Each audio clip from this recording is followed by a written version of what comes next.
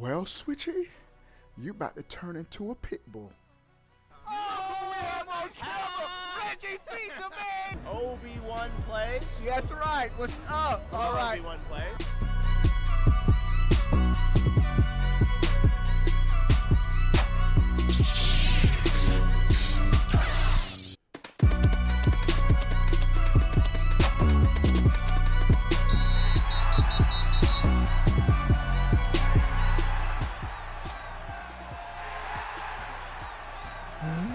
What is going on, everybody? How are y'all doing? We have some gargantuan news. We have some huge news for this video, and next gen for Nintendo is starting to shape up. First, give the stream a thumbs up. Now, I had tweeted out about a day or two ago, I'm a little skeptical about what Nintendo's going to actually be doing for the power of the Nintendo Switch, but it's news like this that makes me want to swallow, eat my words, and just get hyped that Nintendo will be going for a powerful console. Breaking new report by Bloomberg. 4K, RTX, DLSS, and we got the price by another reliable source, Mizuki Takashaki. I butchered his name. I'm gonna say his name right the next time I say it. But let's get to the specs. This is coming for The Verge and coming this holiday. Oh my goodness, mate. I want it to come out before 2K drops, which is not gonna happen because 2K comes out at the beginning of September. Oh, all right. OLED, the Nintendo Switch, reportedly uses a new NVIDIA chip with DLSS support. That's what the article is saying. The next Nintendo Switch will use a new NVIDIA system on a chip with support for DLSS, Deep Learning Super Sampling, according to a new report by Bloomberg. This is crazy stuff. The chip is set to bring improvements to GPU and CPU performance, which the Switch badly needs, with DLSS serving as Nintendo's solution for displaying higher resolution images on 4K TVs. All right, DLSS was introduced with NVIDIA's RTX 20 series GPUs. Based on the Turing architecture, it makes use of neutral networks to reconstruct images in real time at a higher quality. Different versions of the technology have variously relied on the GPU's tensor cores and training the AI on specific games. But the upshot is that you can render a game at a lower traditional resolution and get a much higher output with minimal performance penalty. And that last sentence is in a nutshell what DLSS is in layman terms. I'm gonna say that again.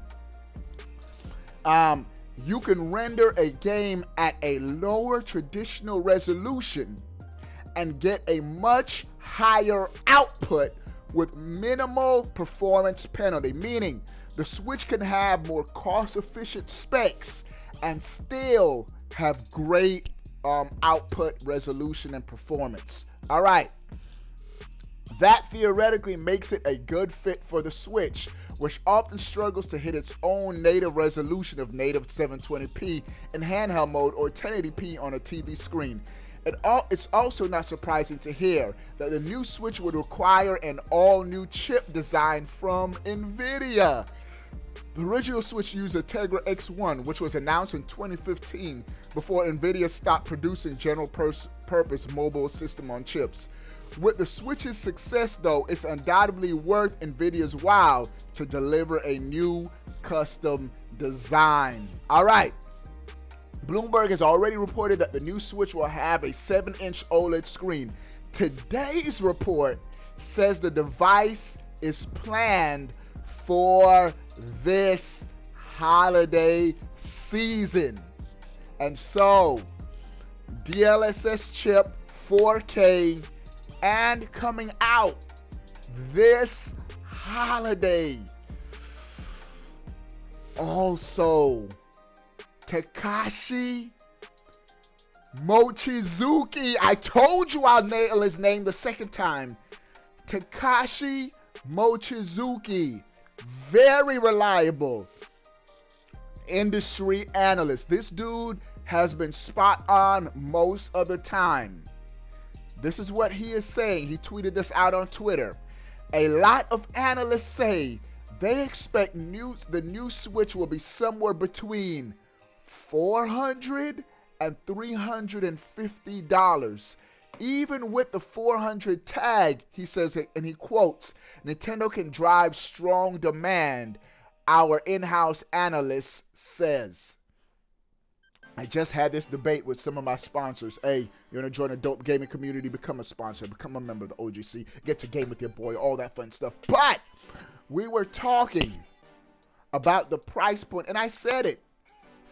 Don't be surprised if this new Switch will be $400, and I would actually be more comfortable at a $400 price point, because if the new Switch was still $299, I'll be skeptical of how much more powerful this thing can be. But at $400, they could cram in some PS4 Pro, Xbox Series S type tech in that device, because it has the screen and all that. It's going to bump up the price. But an Xbox Series S is $300. So the Switch comes more expensive than that. But with the technology to boot, I would be a happy camper. Two things I want. Seems like Nintendo's going to deliver on one front. More powerful technology.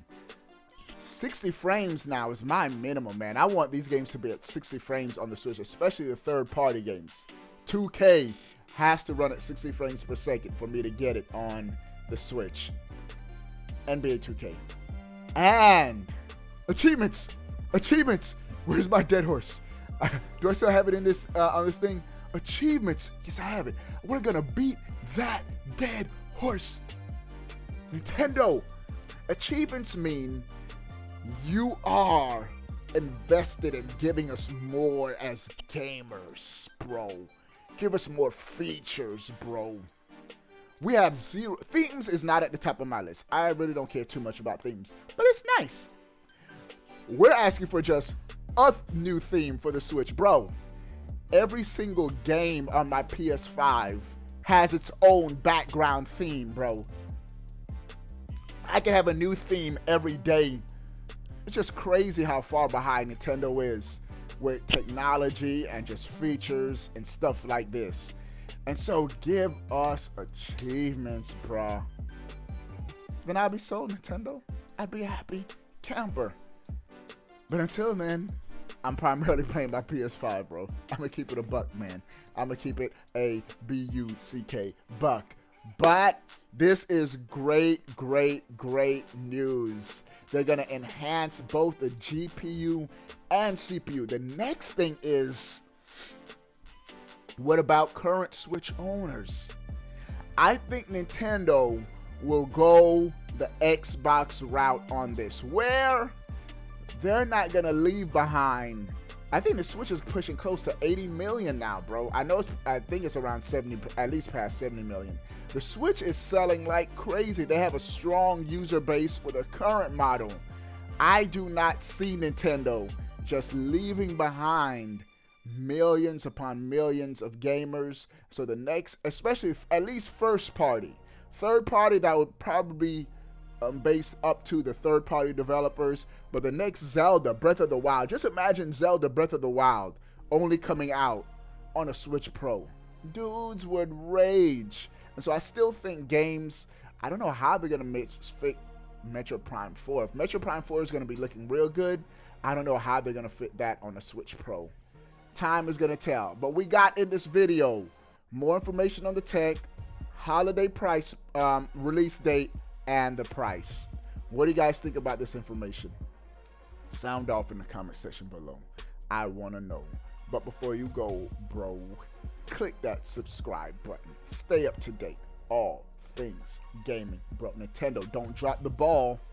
Or in this case, Mario, don't drop the shell.